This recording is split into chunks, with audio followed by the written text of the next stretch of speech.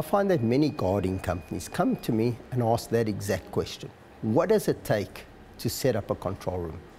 This is a huge question and it has multiple answers. But let's examine a few of those things. The first thing, location. Where is your building located? Is it in a safe area? Is it in a vulnerable area? Strike action. How is your building affected with strike action? How is your staff affected with strike action? Keeping in mind that a control room is a 24-hour operation. Are there taxis? Are there trains in the vicinity? Can people get to work? Secondly, let's consider connectivity. The most important aspect to remote offsite monitoring is connectivity. If you don't have connectivity, you don't have monitoring.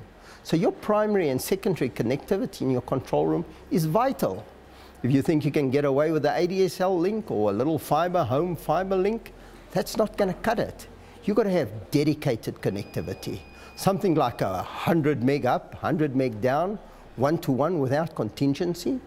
And as a backup, a huge wireless backup, like an LTE connection without contingency.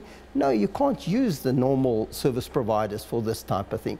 You need to have load balancing between your connectivity. So if the one connection starts to dip, the second connection needs to take over seamlessly. And then what about the EMS, the electronic management system? You're going to need some sort of a system that ties all the camera footage together, ties the alarms, ties the artificial intelligence back to one single operator.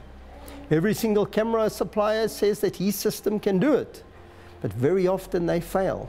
We find that yes, fair enough, you can connect to a camera system, but what if there's multiple alarms? Let's say 10 simultaneous alarms within the same minute. How is that system going to handle it?